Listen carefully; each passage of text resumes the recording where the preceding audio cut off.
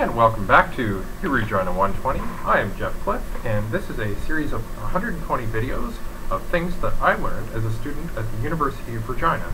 And today we're going to be talking about the logical fallacy of denying the antecedent, which is one of the more basic logical fallacies. So this is hopefully going to be one of the easier ones to wrap your mind around. And as previous videos, this is an actual formal logical fallacy, and the form of the argument is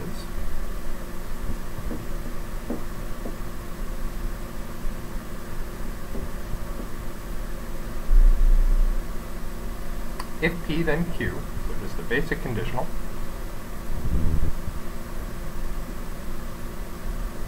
not P,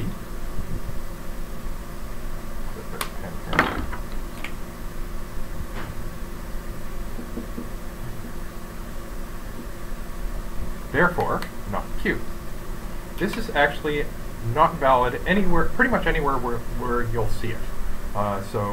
And it's a pretty basic one too, because it's really just someone saying if something is true, then something else is true, and then saying, well, that thing that I said is true would be the first part is not true, therefore the second part is not true. And if you look at it, it's kind of hard to kind of see just by looking at it that it's never going to be true. But if you start putting examples into P and Q, it becomes apparent really quickly. Like, for example, if Barrett Brown is free, then he will be doing book reviews. Q. So in this case, the antecedent, the P in this case, is Barrett Brown, a journalist, being free, and then the Q, or the consequent, is the he will be doing book reviews. Barrett Brown is not free, he's actually in jail right now, therefore he will not be doing book reviews. Of course, that's not true. I have one in my other screen kind of loaded up right in front of me called Santa Muerte Full of Grapes. He's clearly doing book reviews. Something went wrong in this argument here, and it was not all that big for anything to go wrong. So the form of the argument itself is what's broken here. It's just the formal construct of trying to conclude not Q, trying to conclude that he will not be doing book reviews by this logic is broken. So anytime you see an argument of this form, if you can tear apart anytime someone says if something happens then something else will happen, and then makes a conclusion based on that, if you can make this or make it into this argument, you can know that that at least is not a valid way to conclude things from it. Now, as in previous videos, there are going to be ways that you can kind of correct this argument. So if you're making the argument, you can kind of correct it into making a valid argument from this. And there's going to be 2 or 3 ways to do this. The first is, and you may remember this from affirming the consequent video, but it's going to be, the first is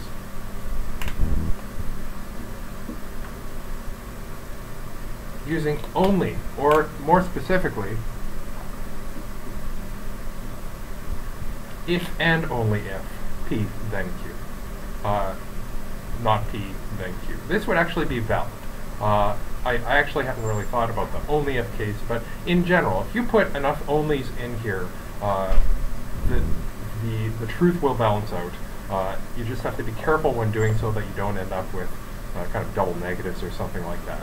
But that's the first way. So if the argument contains only, it's constraining this relationship between P and Q such that P is only achievable, or Q is only achievable from P, and you don't have P.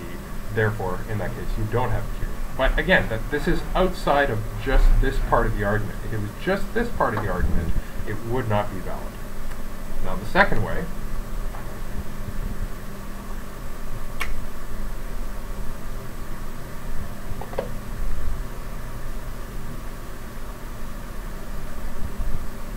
is to kind of change this argument so that there's no not in it at all. If P then Q, so if Barrett Brown is free, then he will be doing book reviews. P, so in this case, Barrett Brown will be free, therefore Q, he will be doing book reviews. This is true. This is actually what if P then Q means. It is that if you have P, you can conclude Q from it. That is a valid thing to do. It's called modus ponens, if I'm pronouncing that correctly. It's just how conditional statements work. So So that's the first way that you can correct the first invalid way, or invalid form, to a correct form of this kind. The second way is to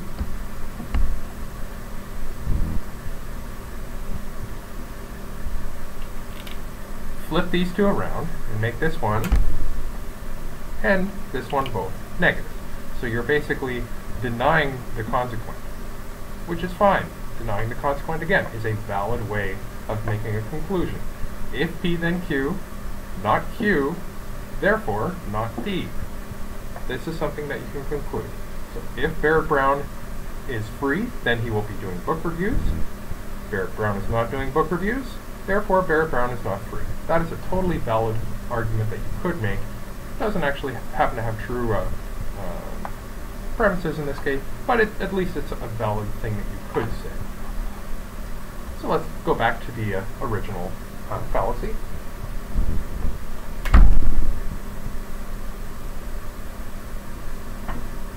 What are some examples from around the web that people have used to kind of clear this one out?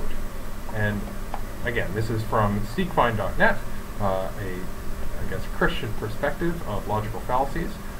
So that even, in this case, if you disagree strongly with someone, make sure that they actually understand that this is actually not a valid way of arguing, regardless of what they believe. In this case, the seekfind.net crowd certainly believes that. So if we have found dinosaurs and human fossils living next to each other, then we would know that they lived together at the same time. We have not found human and dinosaur fossils next to each other. Therefore, we know that they didn't live together. This is their kind of caricature of scientific reasoning. Now, in this case, again, notice what they did here. They made an argument that people probably have made against them in this form, and they are absolutely correct that it is not valid to conclude that there is no state where humans and dinosaurs are living together based only on this argument. There is going to be other reasons than the pure kind of absence of evidence here to believe that dinosaurs and humans never lived together. For example, you could see the changes in our DNA and how certain changes have only occurred at certain periods of time in the past, and you could see where the DNA of the reptiles and chickens and all sorts of things kind of converged in the past, and you can actually just look at when dinosaurs existed and when Homo habilis and other human-like species existed, and then kind of compare the two and see if they in fact did live together. That's one way you could do it. This is not one way you could do it. There's again going to be other ways of showing things that are true, and this is just not one of them. So, what are some other examples? If I am watching this, this is another one from Khan Academy. If I'm watching this video, then I'm on the internet. I am not watching this video, therefore I am not on the internet. Well, of course, you can do a lot of things on the internet that do not involve watching this particular video. And so it is just not sensible at all to conclude that if you're not doing one specific thing, that you're not on the internet at all. Unless, of course, there's some kind of connection between the thing that you're doing and being on the internet. So, for example, if it was, only if I am communicating with, packets of data, then I'm on the internet. You could make a similar argument that would be valid starting from that point. But of course we didn't. So, in general, again, this is a simple case. We can go through more examples. So if you're interested in more examples of these silly if P then Q situations going wrong, feel free to ask for them. They're a dime a dozen. So hopefully this will be something that you can avoid doing in the future. Do we have any questions from the audience today? No questions from the audience. Okay, so as usual, there will probably be some kind of a donation form at the bottom or a donation address at the bottom of this video in case you enjoyed it. And feel free to leave a comment, and we will see you next video.